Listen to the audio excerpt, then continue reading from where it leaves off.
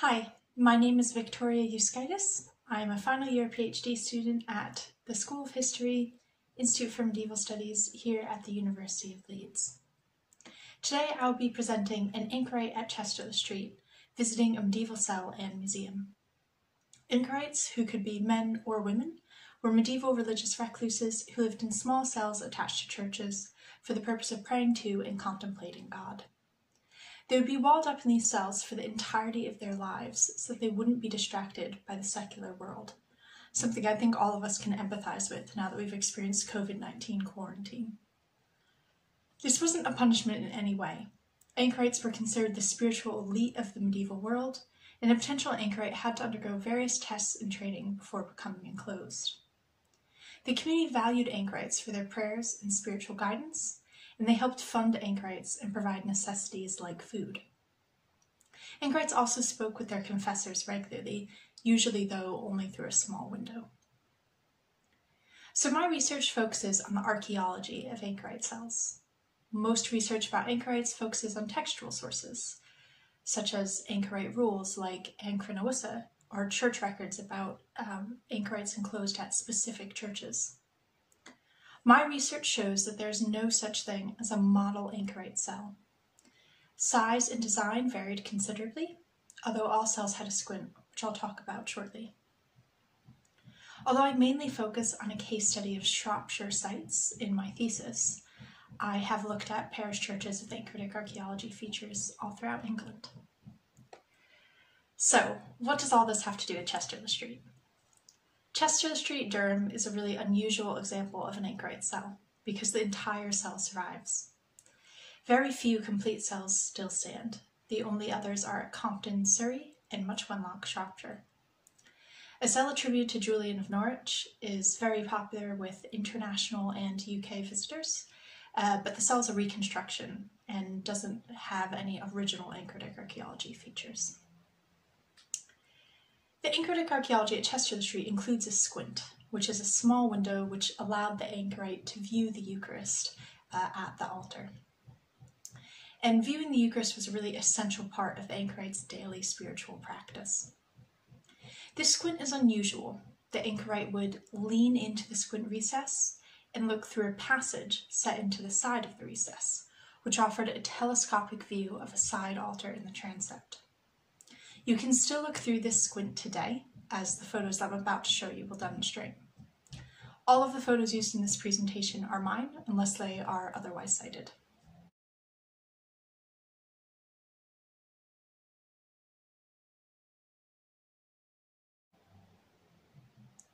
The cell is attached to the tower at the west end of the church and is a two-story structure.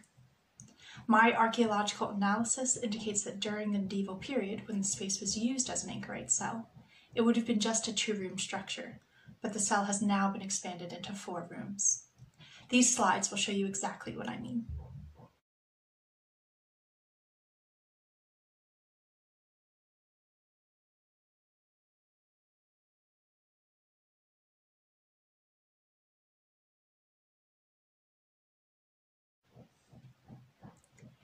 The anchorite would probably have lived on the top floor where the squint is located, whereas the anchorite's servants lived on the bottom floor.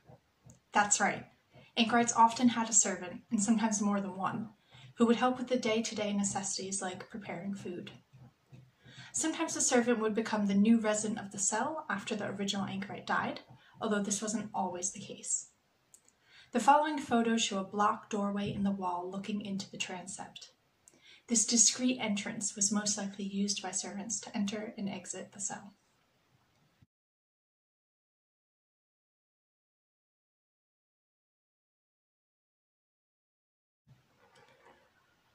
I'm sure you noticed that the wall is also blank, except for a former roofline, demonstrating the original outline of the anchorite cell. This startlingly blank wall, devoid of any windows or other decoration, is very different from the open transept arch on the other side. It indicates that the cell was intentionally as closed off as possible to create a space suitable for a medieval anchorite. 2 14th century named male anchorites are recorded as residing at Chester-le-Street, but other anchorites, male or female, may have been enclosed before this. By 1548, the Chantry survey stated that no anchorites lived on site. After 1548, the cell housed destitute widows, then the curate. And during this period, I argue the cell was expanded into its current full-size seen today. Currently, the cell is used as a museum that houses local artifacts from a wide range of periods, from Anglo-Saxon to Roman to medieval. The reuse of this space highlights the way medieval architecture still shapes and informs our everyday experience today. It also demonstrates the dynamic nature of archaeology. This space has been used and reinterpreted in varying ways at different points throughout its history. The surviving anchorite squint invites us to engage with ideas about the interplay between text and material culture, and the way preserving historical artifacts and features shapes our perception. For instance, here the squint was preserved, but so much other anchoritic archaeological architecture has been obliterated by later renovations and changes. The squint also pushes us to consider what we can understand about past experience, and also what we can't. Although the church is currently restricting access due to COVID-19, I would encourage you to visit the parish church and Anchor's House Museum at Chesterless Street in future. It's a fantastic site and one of the few places where you can still look through the anchorite squint. Another place you can do this is at Acton Burnell in Shropshire. This gives you a glimpse of what that lived experience would have been like. Thank you for listening, and I look forward to any questions.